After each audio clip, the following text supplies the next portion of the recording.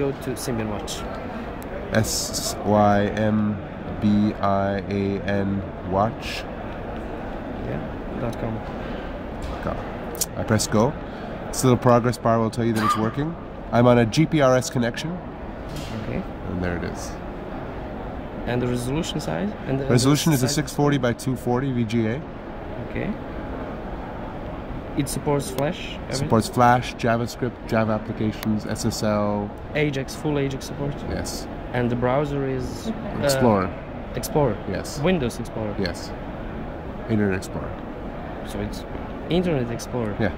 Microsoft Internet Explorer. Yeah. So basically, you do have Windows in it. Not in the device itself, because Explorer is on the back end. Right? Explorer is on my server. So I'm pulling it up on a device on the like server. a service, yeah. I pull it up, I compress it, I send it back to the device. Let's not look at the BlackBerry because we don't like BlackBerry.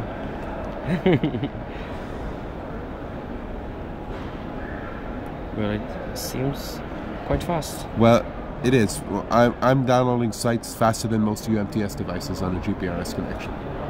It's because of my compression technology that allows me to send much less data through the pipeline. So I can go into a site like New York Times.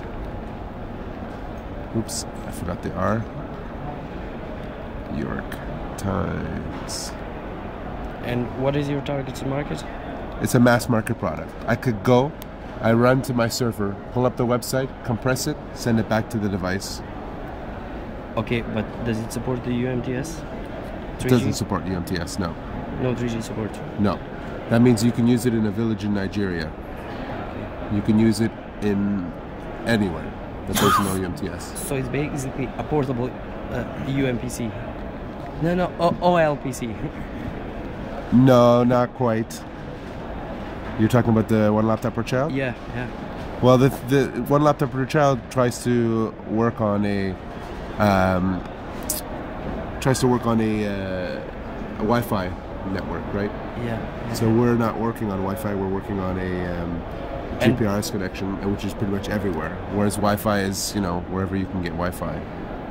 And it's also a phone, right? It's not a phone. It's not a phone. No, it's a pure web browsing device. And you need a SIM card, of course. Yeah. Well, it depends on the market you're going to be launching it in. When we're launching this in the UK, we'll launch it for 179 British pounds and offer free service. What? Yeah, that is compelling. 179 and a free service. So 20 hours a month of free surfing for a year. And for instance, will it load the Gmail? It'll load Gmail. Or all those Web 2.0 yes. demanding services? The only thing it will not do is streaming video okay. and audio.